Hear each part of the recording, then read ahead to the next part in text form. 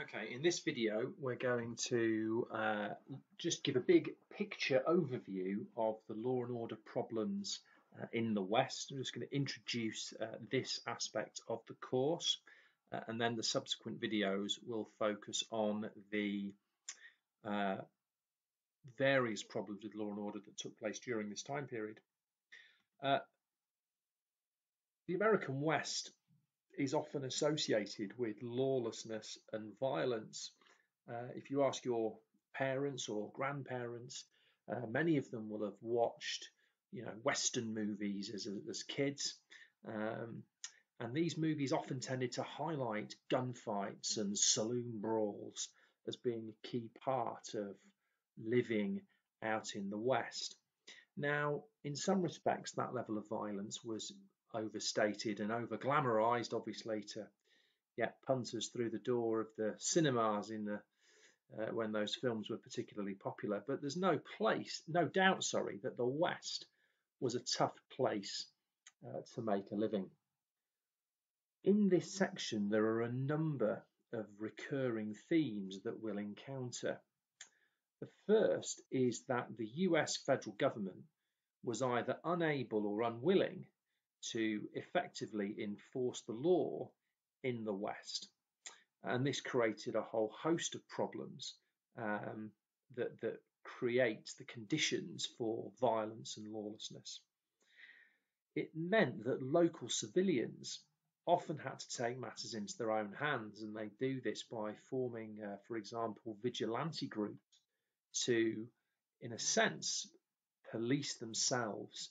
But those groups could often be prone to excessive violence and treating suspects, illegally and unfairly.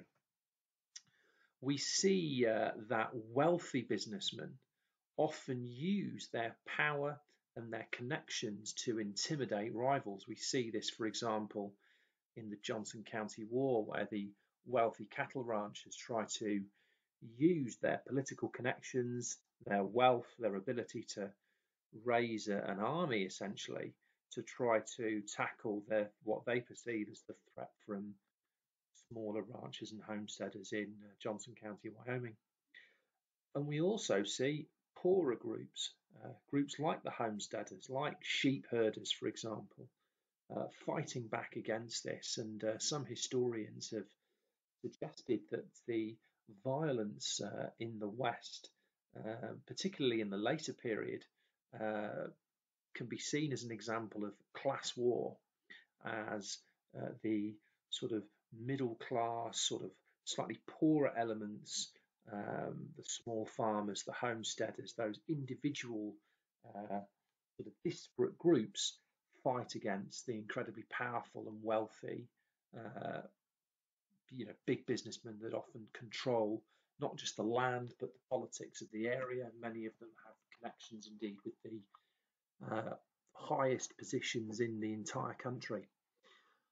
So it's important as well, just before we get started, to make the distinction between states and territories, and to try to understand how the territories were governed in the West, and how this worked, because this is actually the source of some of the problems. If you look at the map, it shows you the political organization of the United States in 1860, so just before the start of the Civil War. Now, if we look at the West, we can see we've got two states there, California and Oregon, in the pink, and then a large number of territories in the gold color. And there's an important distinction between a state and a territory. And this is really important.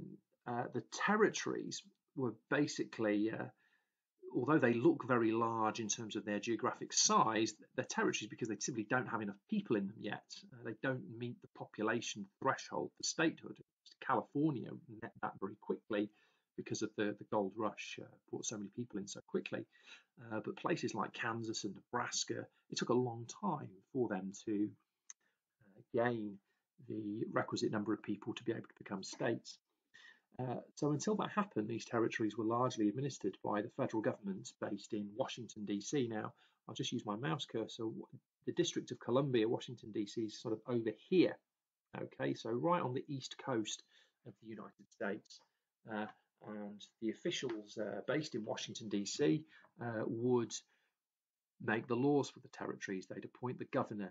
They'd provide law enforcement officials, often not very many of them and often not very well paid. But they would provide that for the territory. But as you can see, Washington, D.C. is a long way away from places like Kansas or Utah or California, wherever it might be out in the West. And of course, before the railroad comes, we know how difficult it is to get to these places in the first place.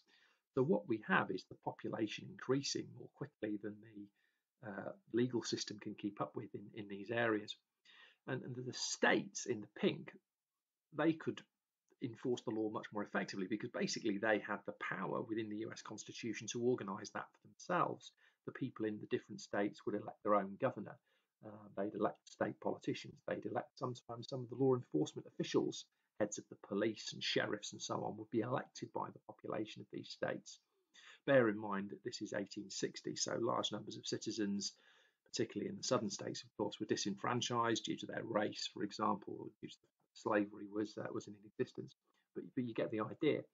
But law enforcement there tended to be more effective because they didn't need the help of the government in Washington, D.C. They had their own governments in their own states. In the territories, which are these largely very underpopulated areas, with a few white settler colonists, obviously Native Americans who sort of had a very ambiguous status as far as the US government was concerned. It was much more difficult to keep control. So that just kind of frames this topic. We're going to start by looking at how law and order problems were created as a result of the gold rush of 1849. That will be the topic of video 2.